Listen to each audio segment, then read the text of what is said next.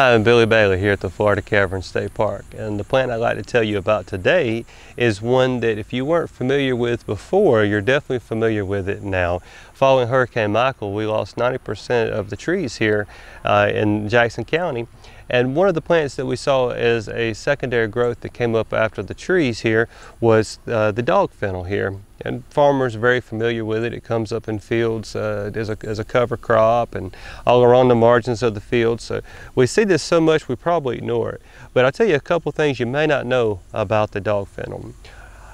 Like the American beautyberry, this is a natural insect repellent. When you smell it, it has a very bitter fragrance there.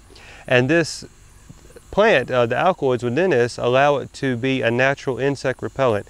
Native Americans would take the branches of this Dogfennel and break them and crumble them up and rub the plant on their skin, and it would keep mosquitoes and biting gnats away from them.